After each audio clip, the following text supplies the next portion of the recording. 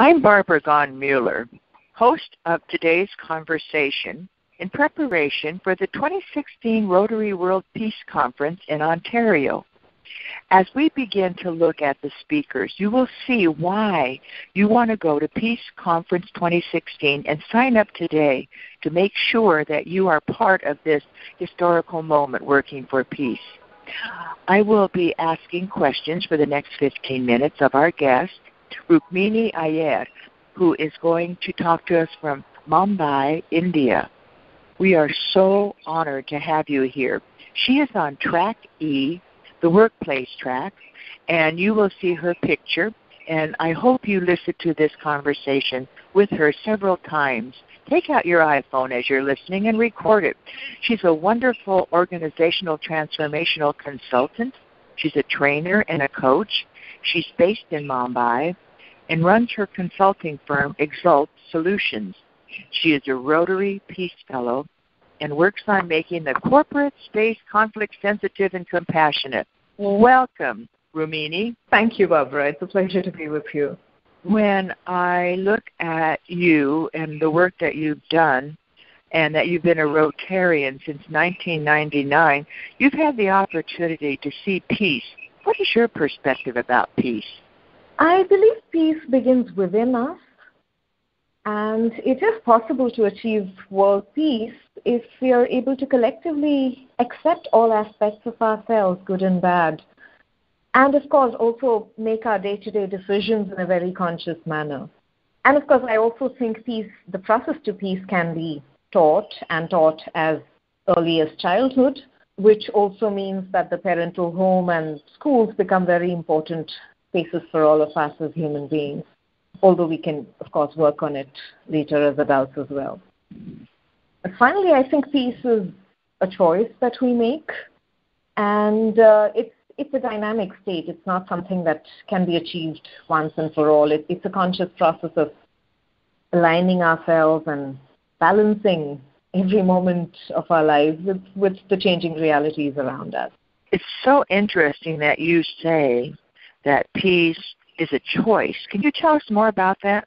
Yes, because conflict in itself is not so bad. I think there is conflict every moment of our lives, given that the reality around us is changing, and therefore peace becomes a matter of conscious choice. I think a lot of conflict arises around us because we are in resistance with our environment, which could mean, for example, we are in resistance with changing cultural paradigms across the world. We're in resistance with changing economic trends, changing technology, and therefore that creates conflict. If we are willing and able to align ourselves and accept changes as they come along, it's possible to have real peace within us and therefore around us. Thank you. I see you're a Rotary Peace Fellow, as I mentioned in your introduction, and that means that you have a very special distinction as a peacemaker for the Rotary Club.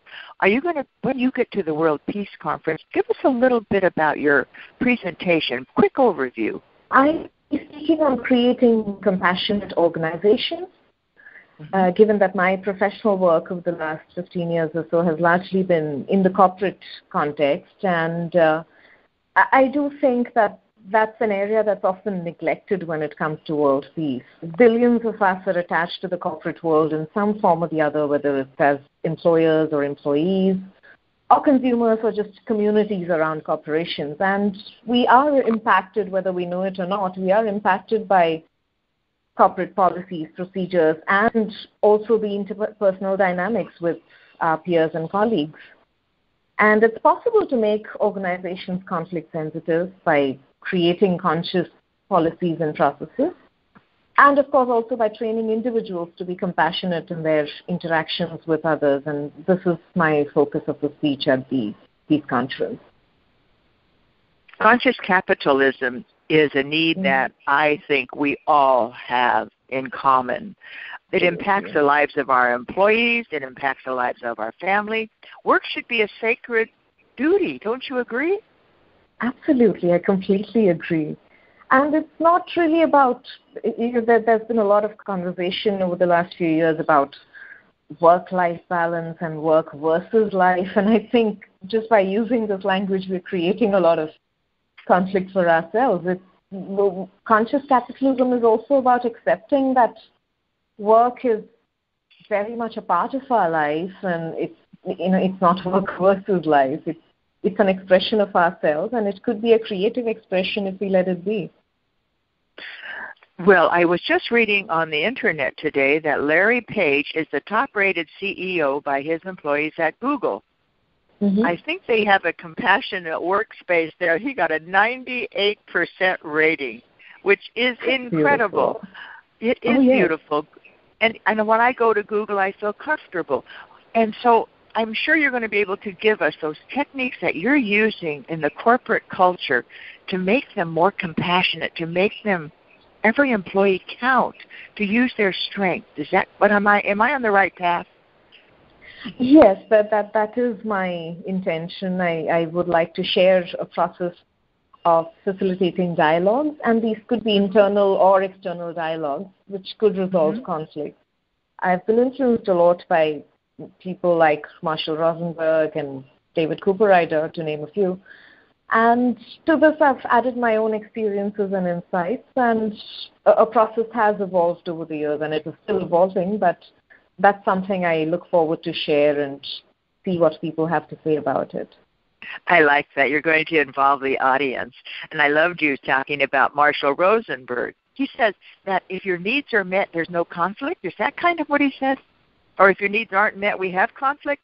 It's not so much about not having conflict, but it's about need-based communication. So what he primarily says is that all of us as human beings operate at 3 layers, and I think the most talked about layer is the layer of thought, opinions, judgments that we share all the time with each other and with ourselves. But that thought layer is influenced by a layer of emotions and feelings, and that in turn impacted by our needs. So all emotions that come up, which lead to thoughts and actions, are ultimately influenced by an internal need, and all of these needs are valid. Conflict usually arises because we try and invalidate somebody's need, and therefore the person in his or her entirety feels invalidated. And that's the essence of Rosenberg's work. And that seems like you're going to be able to present that at our conference. I am looking at your bio again, and I see that you have had a master's degree in management and organizational psychology. You're involved with the Times Foundation in Mumbai. I am Barbara Gonmuller, and we are listening today to Rukmini Iyer, who will be presenting in the 2016 World Peace Conference. How are you getting your message? Because it's so powerful about conflict, that to our community leaders and to national and world leaders. So personally, I do hold a lot of conversations in whatever spaces that I can. So I do engage in a lot of speaking engagements across with my clients and otherwise also within the community here, Rotary being a large part of it. You could, of course, as audience, you could access a lot of my videos on YouTube if you search with my name, and I also write a lot. That's been a passion, and this could be at the individual layer. So it could be about an individual who's overcome some kind of conflict, internal or external, using his or her own means. And my attempt here is to share these stories as a mode of inspiration for others. There's a lot of news about conflict that is reported, but I believe peace is not often reported, and it's important to talk about it. Oh, that's beautiful.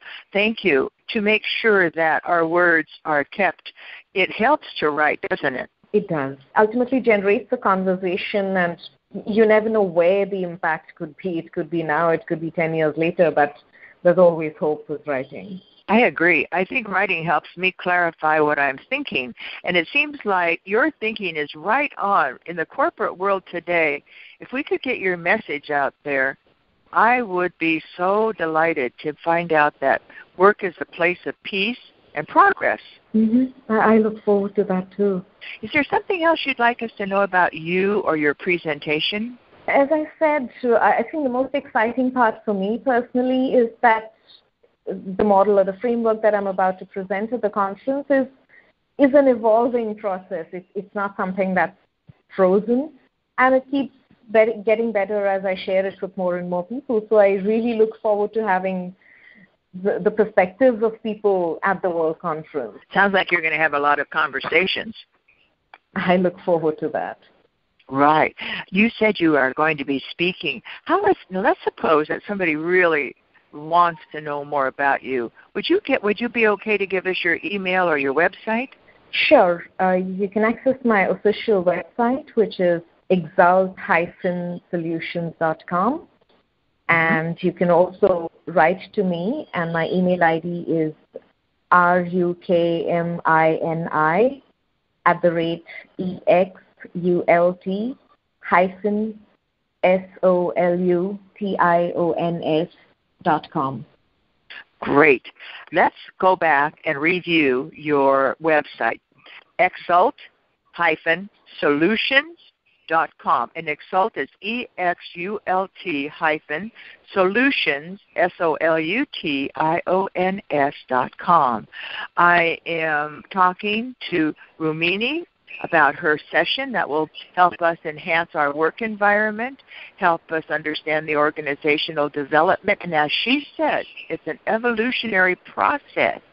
So as you think about which sessions you want to go to, be sure you check out Rukmini, and because she has so much wisdom. You know, you're in a really conflict-oriented area of Mumbai.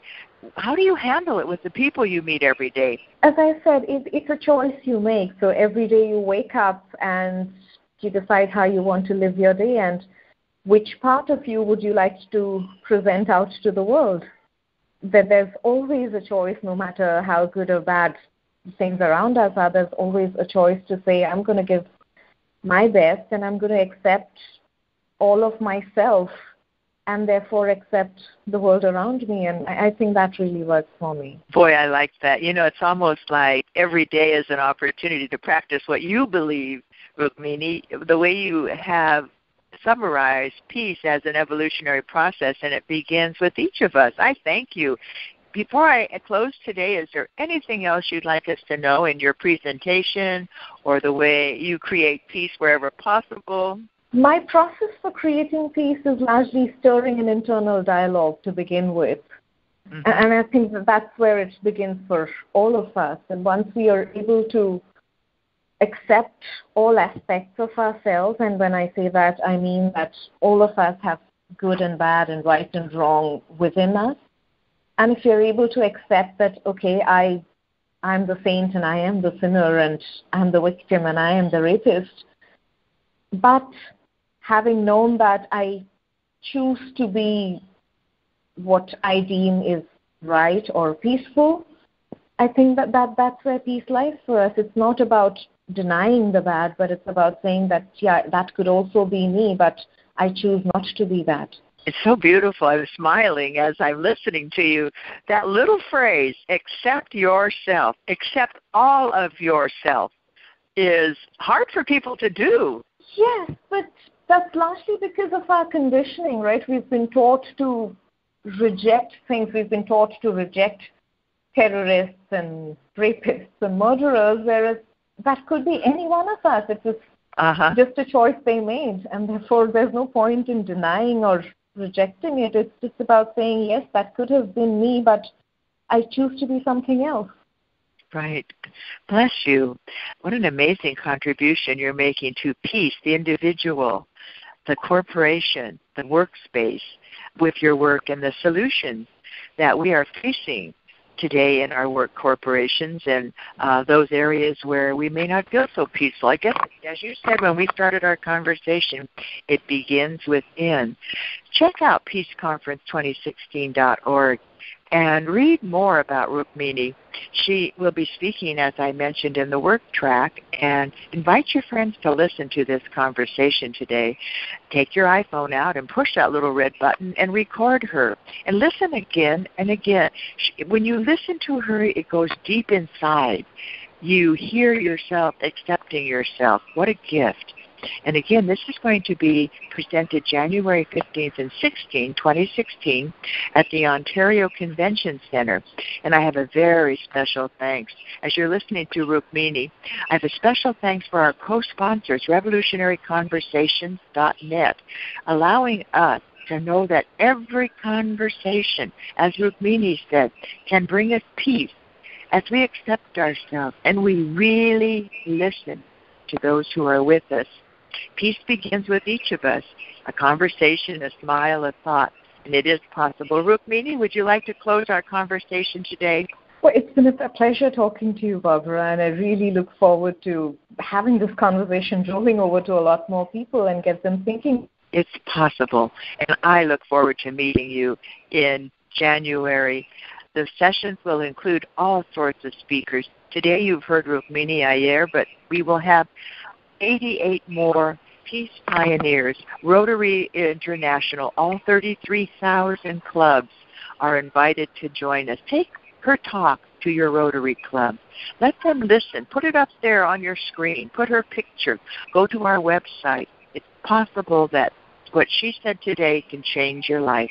Peace is possible, and let it begin with me, you, and Rukmini through a wonderful guest. I thank you so much for being part of the peace process. Thank you, Barbara. It's an absolute pleasure.